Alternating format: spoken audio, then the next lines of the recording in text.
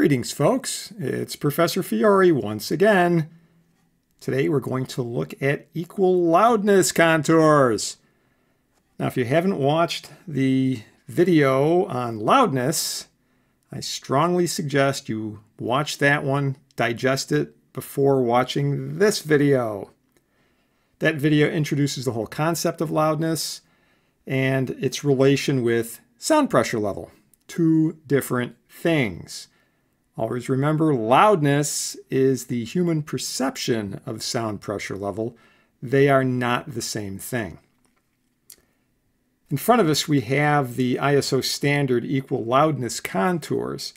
And just to give you a sort of quick overview, I had sketched these in the preceding video, but these are nice and accurate, unlike my quick sketches. So along the horizontal here, we have frequency. We're going down here at 16 hertz at the bass end and 16 kilohertz at the extreme treble end. Notice that this is a logarithmic frequency axis. So it's ratios that are constant. Notice, right, here we are at, a kilohertz. And there's 2 kilohertz, 4 kilohertz, 8 kilohertz, 16 kilohertz, working backwards, 500, 250. See, we're doubling, we're halving, and it's the same distance.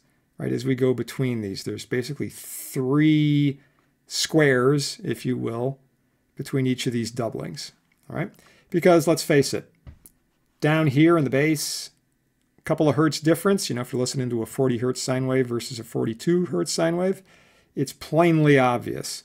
On the other hand, if you're way up here, 10 kilohertz, well, the difference between 10 kilohertz and 10,002, really can't hear that. So we use this logarithmic axis. Now on the vertical, we have the sound pressure level, db-SPL. So we're starting at 0, which is taken as the threshold of hearing. And then we work our way up to an excruciatingly loud 130 db-SPL.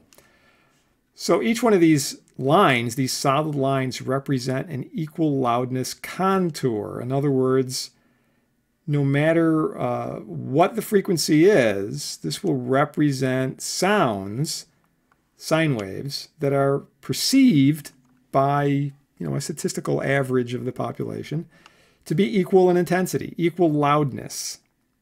And those units are in fons. So anywhere, for example, here's the 20, anywhere along this curve would represent sounds, pitches, sine waves that are of equal loudness. So, we could get a pair of headphones, for example, and listen to 2 tones, a reference tone, which would normally be 1 kilohertz, and then the tone under question, the test tone. We could flip back and forth between these 2 tones. As long as it's following this curve, we would say these 2 tones sound equally loud. But we can see that these are not flat, right? If the human hearing response was equal across the frequency range, we would have straight lines right across. But that's not what we see at all. Okay, the dotted line at the bottom is the hearing threshold. This is the threshold of hearing. And remember that we take our reference at 1 kilohertz. So ideally 0 dB SPL, which we define as a pressure of 20 micropascals. We take that as the threshold of hearing. There are some frequencies up here in this sort of 2, 3, 4, 5,000 kilohertz range, right? 2,000 hertz, 2 kilohertz, 4,000 hertz, 4 kilohertz. This range up here, actually your ear is a little bit extra sensitive. You can actually hear some things at that sound pressure level, maybe 5 or so dB below that you can hear at the reference tone of 1 kilohertz. All right, so let's look at some examples of how we would use these curves. So to start off with, I would like to find the loudness. So when you hear that, find the loudness, you're thinking in terms of an answer in fons, not an answer in db-SPL, right? That's a sound pressure level. Loudness is measured in fons. So I want to find the loudness of a 125 hertz tone, in other words, 125 hertz sine wave, that's at 60 db-SPL.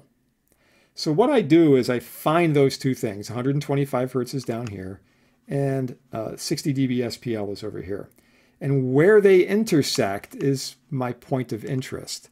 So I'm going to just draw a couple lines So here's 125 hertz, right? That's what I said, 125 hertz. So I'm going to bring this up until I get right before my 60. Then I'm going to go from 60, I'm going to bring that across. Now where these two actually intersect, which is the point right there where I have the cursor, okay, that represents the, let's call it the point of interest, all right? And what I need to do is find the curve that's right on top of that. What is that curve? Well, we have one that's excruciatingly close, right? We've got this 40 Fon curve right here. It's just above that intersection point, right? The 125 hertz and the 60 db-SPL, just above. You know, maybe you would just call it 40. Maybe you want to call it 39, okay? But that's approximately what the loudness is going to be, right? So we call that, if you want to be a little schnickety about it, we'd call that 39 Fons. Boom, done. So you could do that with anything, right? You find some frequency, you have some SPL, you just find where the intersection is, you find the curve that goes near it. You might have to estimate, you know, maybe this, you know, might be off a little bit. You know, if I was talking about, let's say, instead of 60 db-SPL, maybe I'm talking 80 db-SPL. So I'd go over here to the 80 db-SPL. That would come out here. Of course, this line would extend up to that point. There's my intersection. Well, there's my 70 curve right there. Here's my 60 curve. So, you know, it's roughly halfway, right? So we would say, okay, but 80 db-SPL, 125 hertz tone, that's working out, you know, to somewhere in the 65 Fon range. Okay? Alrighty, now let's do something a little bit different. Sort of the opposite direction. What sort of SPL would I need in order to achieve a certain loudness? So let's say I want a loudness of 70 Fons. So here's my 70 Fon curve, right? We were near that recently, right? There's my 75 Fon curve. And I'm interested in a frequency of 250 hertz, right? So here's 250 hertz. So what's the SPL that gets me that? So I'm going to take my 250 hertz and I'm going to go up to that 70 Fon curve right there. All right. Now go from this point across and see where we are in terms of the SPL.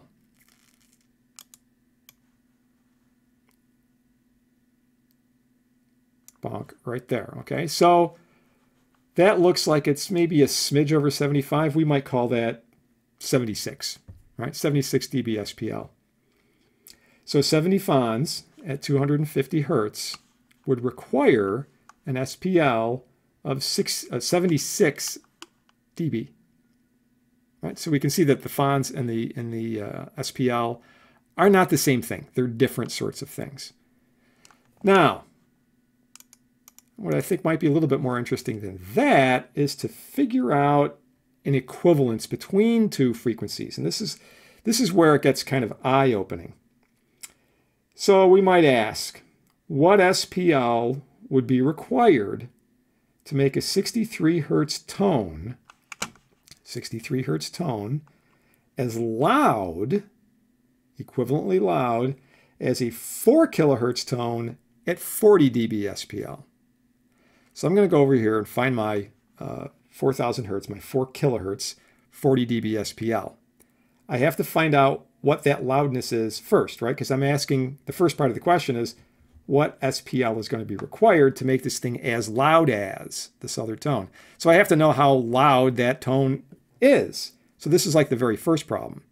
But now we're going to do this at 4 kilohertz and 40 db-SPL. All right, so here's my 40 db-SPL. Here's my 4 kilohertz. So I'm going to bring this up. And again, I'm going to stop this just a little short. And here's my 40 db-SPL.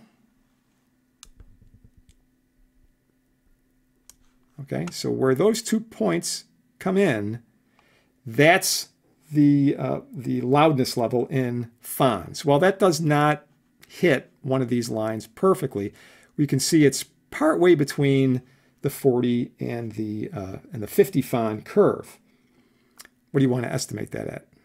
It's not quite halfway. Maybe you might estimate that at 43.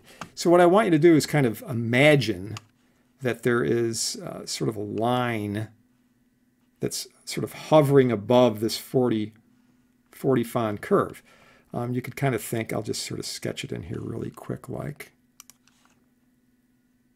So you can imagine that there's this line that represents the 43 Fon curve. All right, which is, my drawing is less than perfect. But bear with me. So you just kind of estimate this. Oops, that was a little high, but we'll get rid of it. Do it again. That might be a little better. All right, so I'm just going to estimate, okay, this kind of jaggedy looking line represents my 43 Fon curve. All righty? So that's the first part of it. We know it's 43 Fon. So the second part of it is I'm going to consider a 63 Hertz tone, and I want to see what the SPL is going to be. So this is like the second problem we did. So here's my 63 Hertz tone, and I'm going to bring this up to that 43 Fon curve. All right. So my less than perfect red line there. Now let's take that and we'll bring it across and we'll see what the corresponding SPL is. All right, so that's around there. Between 70 and 80, so maybe it looks like it's a smidge over halfway, so maybe 76, 75, 76. Oh, I don't know. My drawing over here might be less than ideal, so let's just call it 75. All right, so it's going to take 75 dB SPL to get that same loudness. Now think about that for a sec. It only took 40 dB SPL to get this loudness at 4 kilohertz. 40 dB SPL to get that same loudness and down here in the bass at 63 hertz, which is relatively low. It takes around 75. In other words, it takes an extra 35 decibels. 35 decibels. That's what would have to be coming out of, like a power amplifier. All right, to make these two sounds equally loud, you need an extra 35 decibels.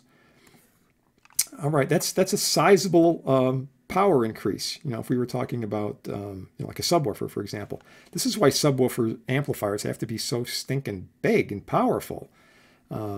Your ear just isn't that sensitive to these extreme low frequencies.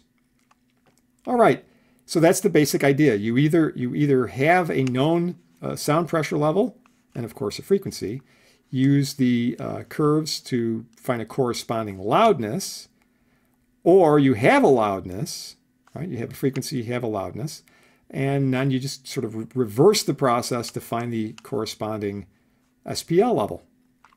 And there you go.